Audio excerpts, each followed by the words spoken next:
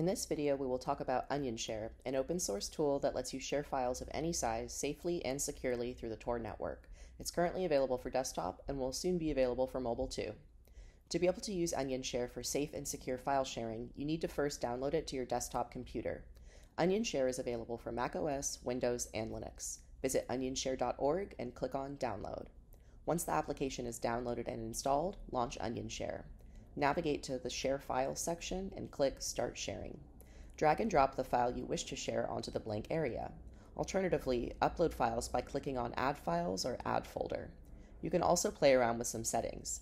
You have the option to stop sharing the file after it's downloaded once, and you can decide whether you want the share link to be public or private. A private share link will require a password to access.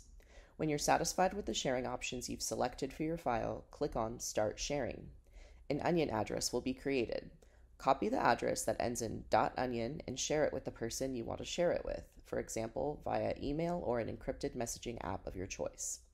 If you previously opted out of making the file public, copy the so-called private key and share it with the same recipient. A private key is our way of saying password. We recommend that you share the password, or private key, through a different channel than the one you used to share the file sharing link. The recipient can now download the file by opening Tor browser and pasting the .onion address. If it's a private share link, they will get prompted to enter the private key. It is important that you keep your OnionShare window open for as long as you want people to download your file. Easy enough, right? Now you have a secure alternative for anonymous file sharing.